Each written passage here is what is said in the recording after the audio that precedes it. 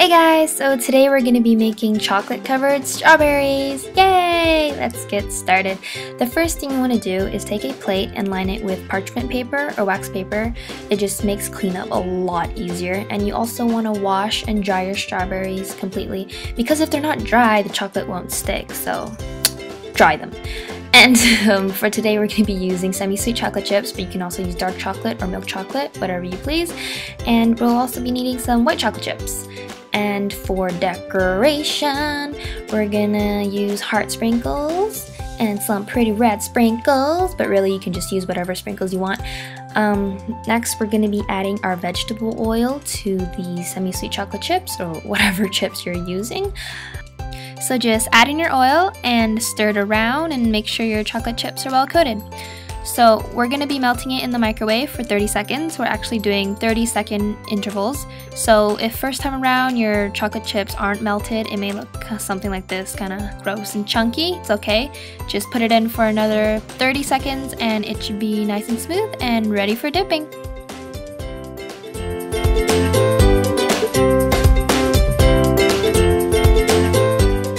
To dip your strawberries, you just grab it by the stem, stick it in your chocolate, and do like a little twisty motion around.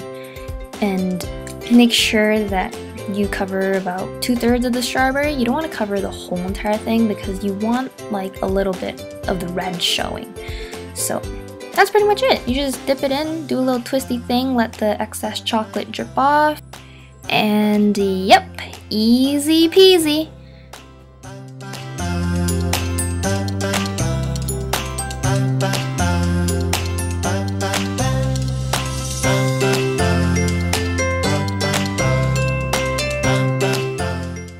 Okay, so when your strawberries are still wet, this is the perfect time to decorate them because this is when the decorations are going to stick.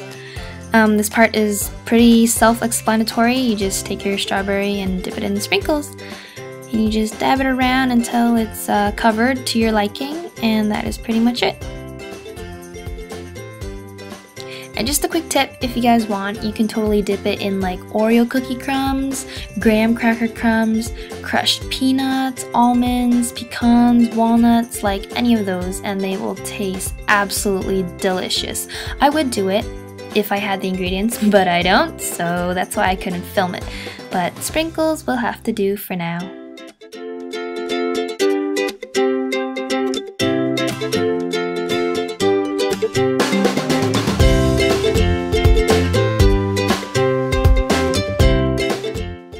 Okay, so the next thing you want to do is take your strawberries and refrigerate them for 15 minutes just to allow the chocolate to harden.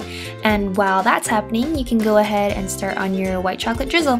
It's basically the same melting process as the one you did before. So while your chocolate is melting in the microwave, you can start on your makeshift piping bag. Oh yeah, it's basically a Ziploc bag, and you just put it around a cup just to hold it. And then you take your melted white chocolate and fill it up.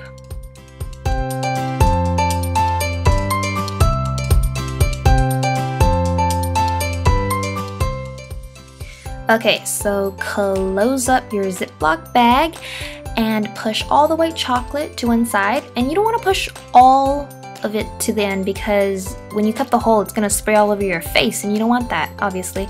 So, oh, snip, snip, snip, snip, snip. So just leave a really small space and then cut a really tiny hole. Of course, the smaller the hole, the finer the line. The bigger the hole, the thicker the line that's gonna come out. Okay, but it's really up to you. I just prefer the finer lines because it looks more elegant. So to drizzle the chocolate, you basically want to twist the piping bag and apply even pressure and go from left to right, up and down, left to right, up and down. So yeah, that's basically it. You just do it for all of them, and it's actually really easy. And it looks fantastic. Oh, it looks so yummy.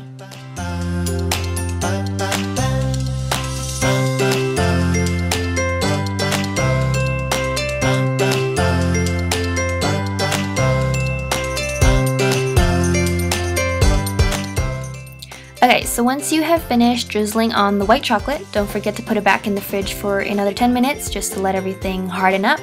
And once you are done, it should look something like this. Looks delicious. So if you were planning on giving this as a gift, you can put them in these mini cupcake liners and they're gonna look super cute. Just put it in a box tied up with a nice ribbon and you are good to go. So thank you guys so much for watching my video. If you enjoyed it, don't forget to give it a thumbs up and stay tuned for upcoming ones on SharonBeMakinStuff. Bye!